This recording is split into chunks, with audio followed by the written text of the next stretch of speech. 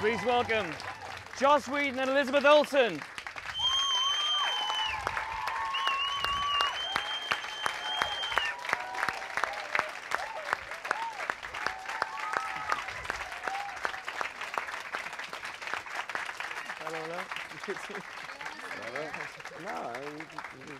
Should we all do musical chairs? I just feel like he's gonna be talking more, so I feel like he should be in the middle. No, I'm gonna Because I'm gonna divert every question to him. And you just you take all the stuff. What's the movie about? I have no idea. When you first started writing it, how did you? I'm done here. You can handle this, Joss. You got it. No, I'm totally Good. good. Okay, good. How did you juggle all those characters? Yeah. Have you seen my question list? This is ridiculous. This is pretty much everything. But I will start with you, Joss, actually. This is obviously Age of Ultron, and this was a character in the film that you wanted to use right back in the day. Pretty much the first conversation you had with Kevin Feige over at Marvel. What is it about Ultron that made you go, yes, that's the guy? Well, actually,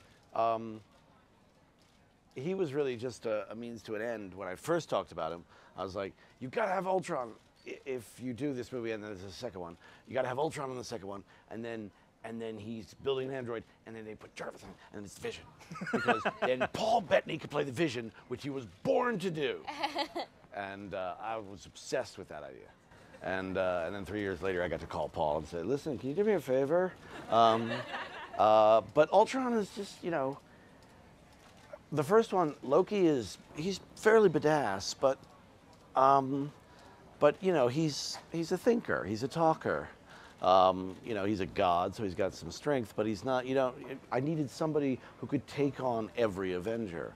And Ultron's been taking them on for decades. He hates them. And that was the other thing. It's like, he's been mad. He's been making, like, scowly face for 5 decades. It's time for sure. That's Ultron storing nuts for the winter. And I just thought, well, there's that much anger becomes interesting to me, because at some point it's crazy, and that sort of led me down the path to who he was. But was it tricky to write in the end? Because it's one thing going into a meeting and going, in 3 years' time, let's do Ultron, he'll be great. But when you sit down to write him, was it more difficult than perhaps you envisaged? Yeah, it was very difficult, actually. And he's somebody that I was rewriting constantly, because you're creating from whole cloth, because he doesn't really have a voice in the comics besides grrr, which I'm good at writing. I can write grrr. But it was the arg I couldn't find. I found his voice, and instantly, like, as soon as I thought of Spader, I refound his voice, because I'm like, oh, he could do it. But because he knows so much and has so much to be angry about and so much context, you know, you could just draw from anything, and so it was very hard to figure out, well, what is we actually going to keep? What lands? What actually, you know, moves it forward and isn't just, oh, he's completely crazy. And James himself was like, this is hard for me because I'm reacting to things that often aren't actually happening. Like, yeah, I mean, I can agree with that, because I had to react to a lot of things that weren't happening. But with no, but I mean, emotionally, in the middle of a sentence. Yeah, I was actually curious with him. You also wrote him to be kind of naive, as well as like the smartest thing on the planet. And I find that to be very interesting, and that's where a lot of humor is, when he becomes like this weird child. Yes. Yeah. Well, he's just. It's kind of OCD, yeah, a little persnickety, and it was fun to write a robot who was like the least robot-y robot ever.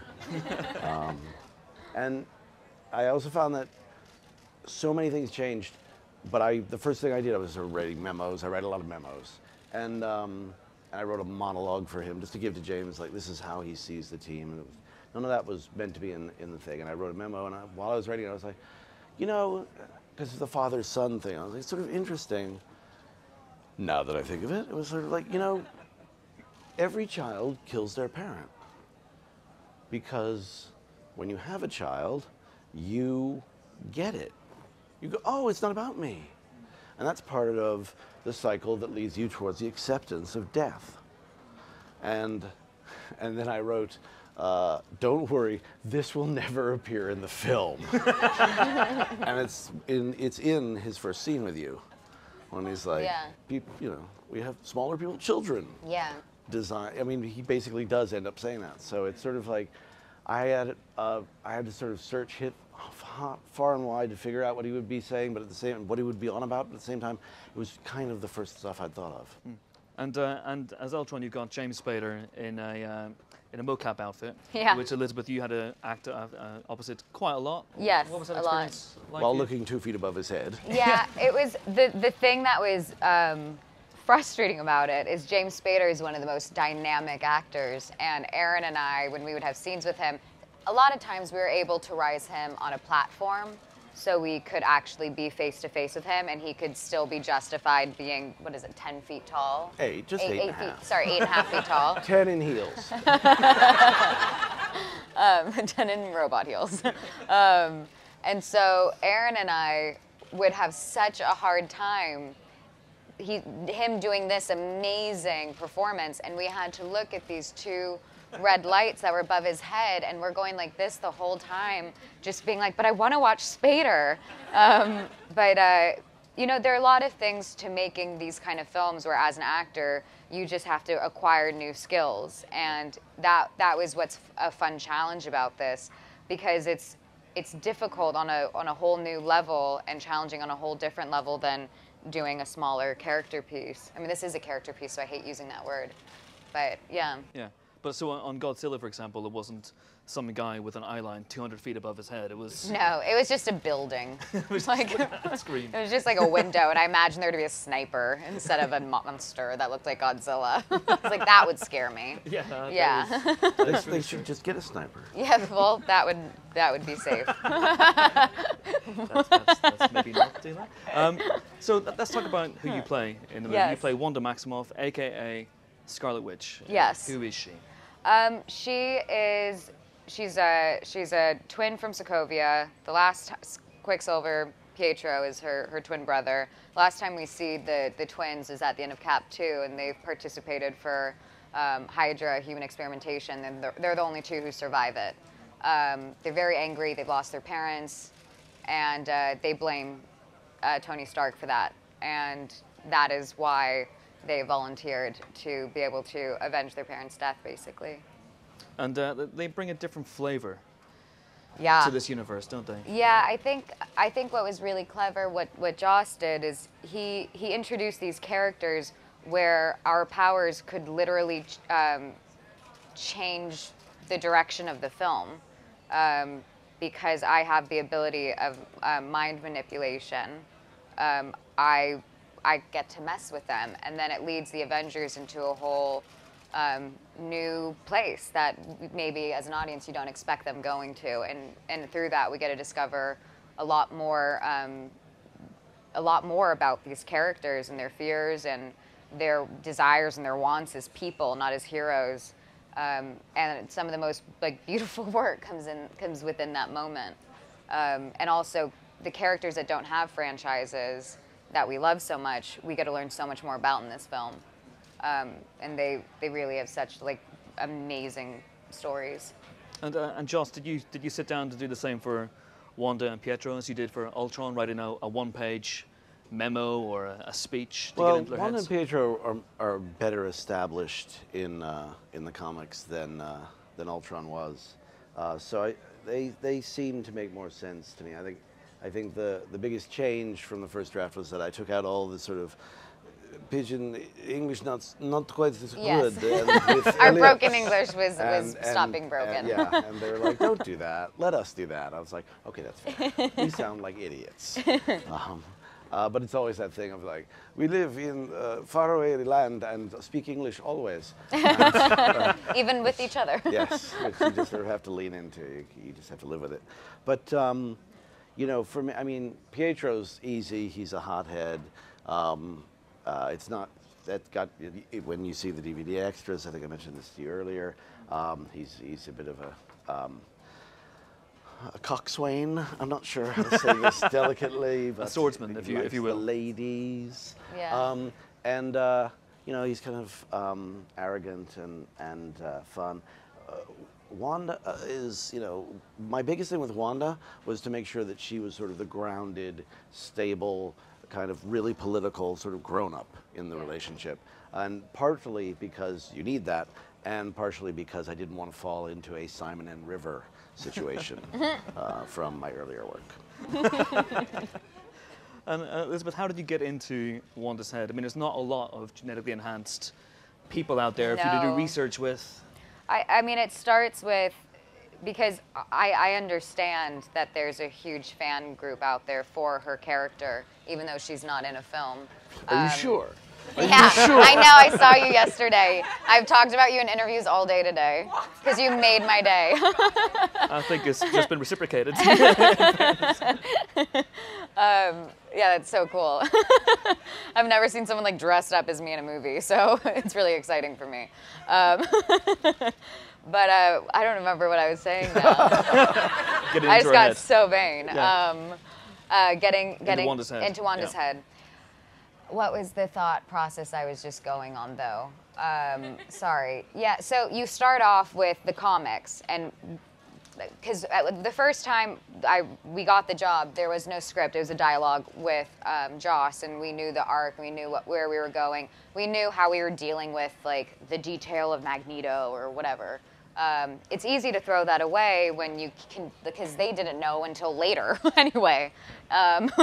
And it's also, we're enhanced by Hydra, so all that is accepted. And then you go into the comic books, and you see where she goes and where the comics have led her, and you kind of backtrack and try to think of what would lead to such madness in a way.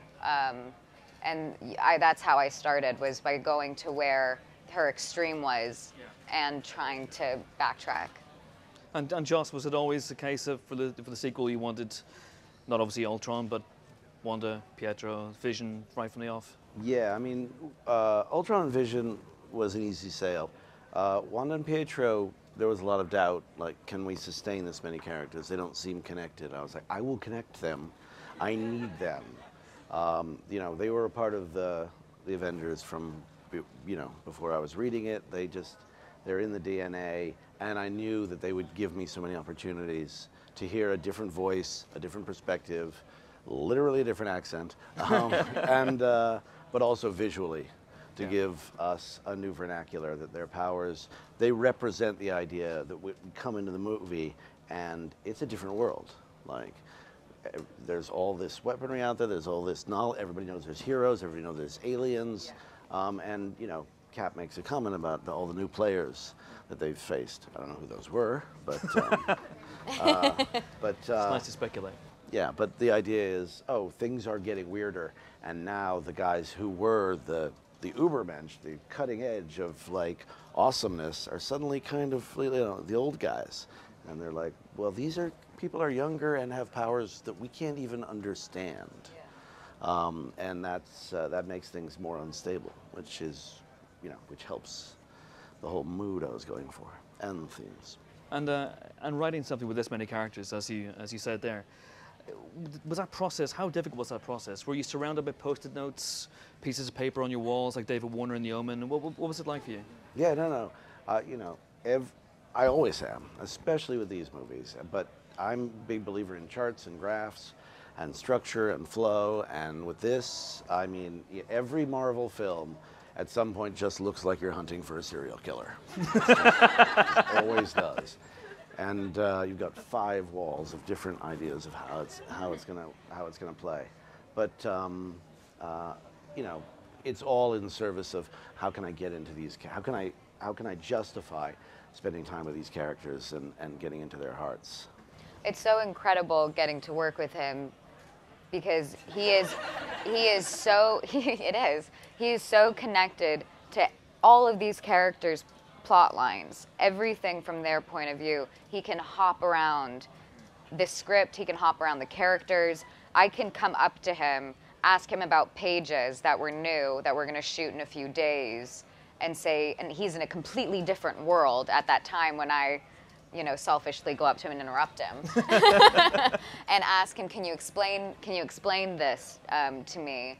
And immediately, it doesn't take half a beat for him to know exactly what I'm talking about and him to answer my questions from my character's point of view, even though he's been living in the head of a few other ones that day.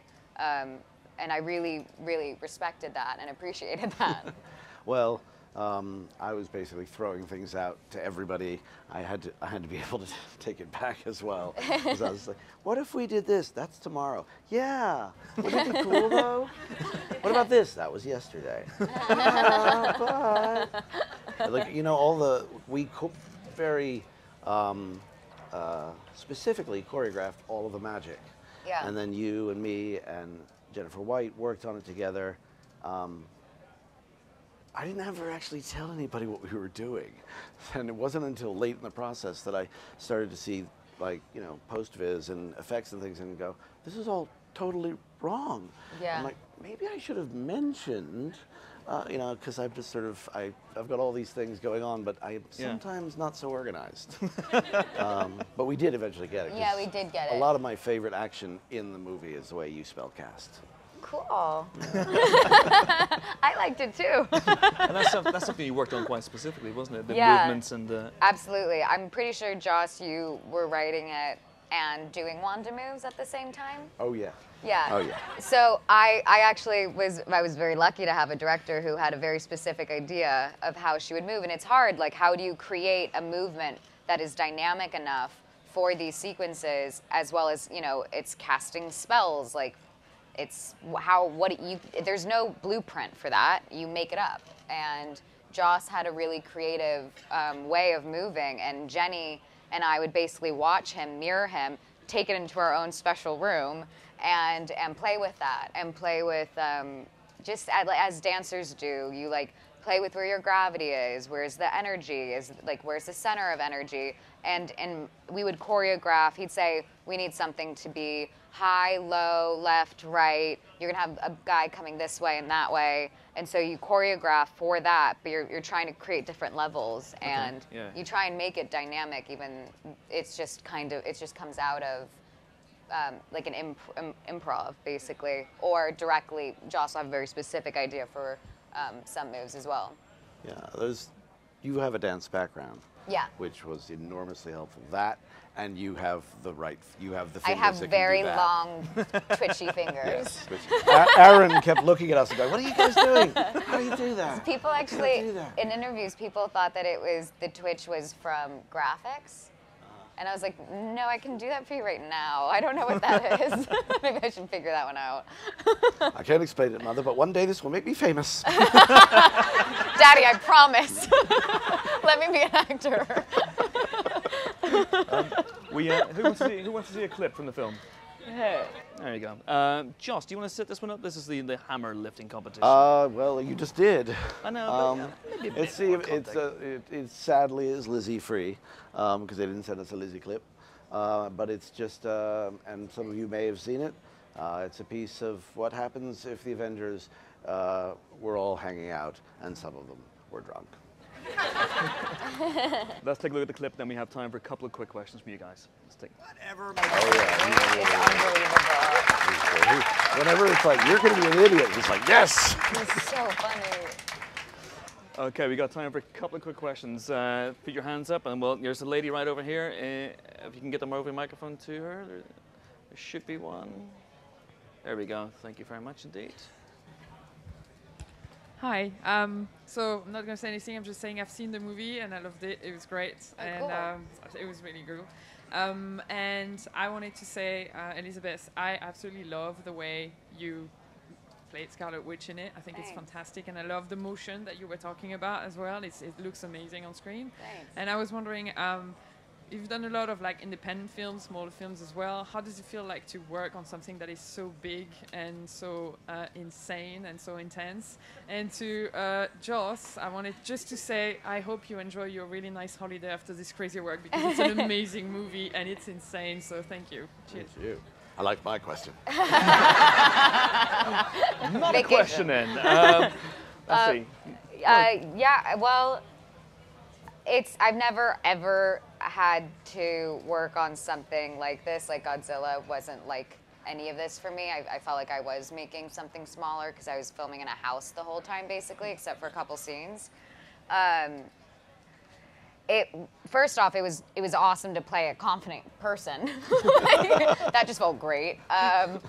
But it really requires a different skill to figure this out, and it was intimidating. And I mean, I'm such a fan of the movie, so Aaron and I would be like, okay, well, we have to figure out how we add something to this, because Joss did his job, now we got to do our job. Like, he made it dynamic, now we got to show up and seem like we know our characters as much as these people do, and some of them been doing it for 4 or 5 movies.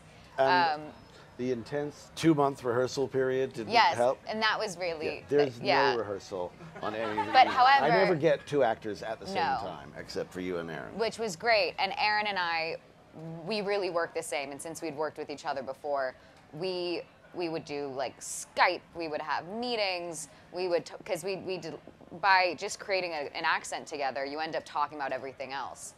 So you try and approach it the way you would any character, just trying to know it inside and out.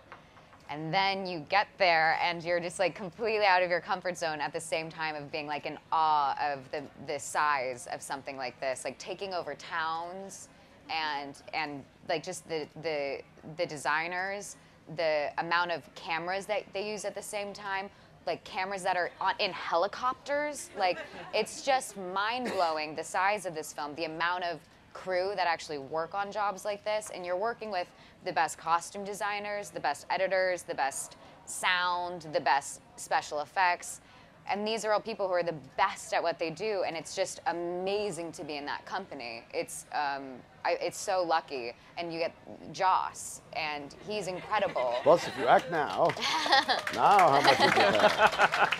Yeah, and so even though I was terrified, I knew I was in such safe company. And it was also an ensemble piece as opposed to like me on my own. Is that what they're seeing? What? That that picture? Yeah, that's what we started with.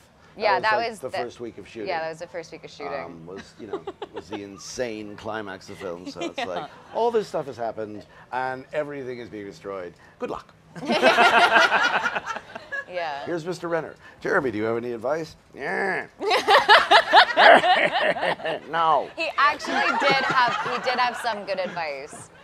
He did say, and he's the only person who I actually did an advice talk with, because he and I were paired up like that whole first couple weeks, and I was just like, I can't believe we're like saving the world right now. I don't understand like what that feels like, what that looks like. And he was saying, well, you just have to think about the human story, like something as small as like, I just need to do my job so that I can go home to my family. Like, just think of something small. And then I was thinking, yeah, but my character's trying to save her nation. Like, but it's a small nation. It is a small nation, but but yeah, so that was a helpful comment. Yeah. I mean, a practical one that everyone should realize. I should have realized it, but just him saying No, but it. it's easy to forget because this is a madhouse, and we do sort of throw you in it. And all of this stuff came very late because they said, okay, so there's been a few schedule changes. Apparently, everyone's having babies. Because, Chris Hemsworth was unavailable because he was having twins. I was like, well, it can't get worse than that. Hey, Scarlet, what's up? So they basically said, okay, we start, at the Italian location, and you have Aaron and Lizzie and Jeremy. The end of the movie. Yeah. Go. But also, you have these characters, and I'm like, so I guess these guys have a through line. I'll get back to you on what that is. So everything is constantly shifting under you while we were saying, react to those robots, we'll put them in later. Yeah. Yeah. Amazing. When I said 2 questions, I meant to say there's a lady here in the front row. And this is the final question, I'm afraid. No, it's the penultimate question. The penultimate Dress question. for Success has to be allowed. Yeah, to Dress ask. for Success has to ask a question. Bless you, sir. I just want to say thank you, Joss. You've been one of the few consistently good influences on my life for the last 17 years, so big thanks to you for that. After working with a big machine like Marvel, what's the best thing that you'll take away from you when you go back to perhaps some of your smaller productions? You know, work with a smaller machine. No. The weird thing about Marvel is that they're big and they're small. I mean, I basically deal with 2 people in the entire organization most of the time, both of whom are really good storytellers. So it's this sort of mom and pop megastore. It's this weird thing. I think, you know, the thing I take away is work harder, do better. And, you know, obviously, and maybe make a movie that isn't about 17 people, but just maybe, like, I mean, if I made a rom-com, it would be about an orgy. I cannot do anything except ensemble pieces. It's awful. You know, you sort of, you learn a bunch of lessons, and then you forget all of them. It's like every time you start filming, I actually realized this today. It's like being in a relationship, a new relationship. You're like, well, I'm not going to make the mistakes that I made last time. I'm going to make a bunch of new mistakes and all the mistakes I made last time. It really is like that. It's like you learn it all over again. Hopefully I'll, you know, I think the biggest thing is let's take it down a notch, buddy. You know, so that you can make a film and then rehearse. You can write it, then rehearse it. Rehearsal. That would be interesting. And then shoot it and then edit it in that order. And not be rewriting it last week. Yeah. Any concrete plans, or are you still at the any concrete plans, or are you still at the sort of slowing down phase? No concrete, not even mixing any. Okay. Just gonna sort of, you know, sit back and be tired. Do you know how to do that? Do you know how to not create? My friends give me 3 days. Yeah. But I'll show you all. I'll be a slacker. I really doubt that. So 4 days then, basically. You'll be like on your writer's retreat in a week. I could slack. You don't know. Elizabeth, you're going into Civil War, aren't you? Captain America: Civil War. I am. I guess I'm allowed to talk about that. Yeah. I mean, right after this movie, I did a biopic about Hank Williams with Tom Hiddleston, which is in the Marvel world. 6 degrees of Loki. Yeah. So that was really great, and that'll come out in fall. And in a couple weeks, I go to Atlanta and start Civil War. Yeah. And now the last question. Thank you. Yeah, thanks. I mean, and I completely forgot what I wanted to ask anyway because of this. Thank you guys for saying that. Just you've been talking a lot about all the challenges, of course, that this. I mean, you had to face for this. Was there anything for either of you that turned out to be surprisingly, refreshingly easy? Oh, I want to take this one. Her. I mean, I think I was 4 for 4 with the new cast. I think they were all amazing. Everyone's great. But you know, this character means a huge amount to me, and I got to work with yet another of one of the best actresses and movie stars of her generation. I was going to say our generation, and I realized, yes, that's not how that works. But no, I really can't say enough, and I don't know if I ever said it to you, but you are extraordinary, and I was so grateful every day. Oh, thanks, Joss. That was such a sincere moment. I love you, always have. Follow that, Elizabeth. What was easiest for you? I mean, honestly, what the part that I was nervous about is seeing if I could hold my own with those actors. You always, I mean, I think every time you start a job with people you respect, you're always nervous, and I'm sure people can relate to that in any field of work. And yeah, so I felt like, and they're incredibly welcoming and kind people, so they made it easy. Like no one was not welcoming to the new cast members. Everyone was so kind and so generous, and that felt really great. I mean, it's like what everyone wants is to like feel accepted in like a group of people they respect, and that I did feel that, and I'm so thankful for their kindness. Fantastic. And on that note, that's all the time we have, I'm afraid. But thank you so much for coming. And thanks again. Thank you, guys. Elizabeth Olsen and Joss Whedon. Thank you so much.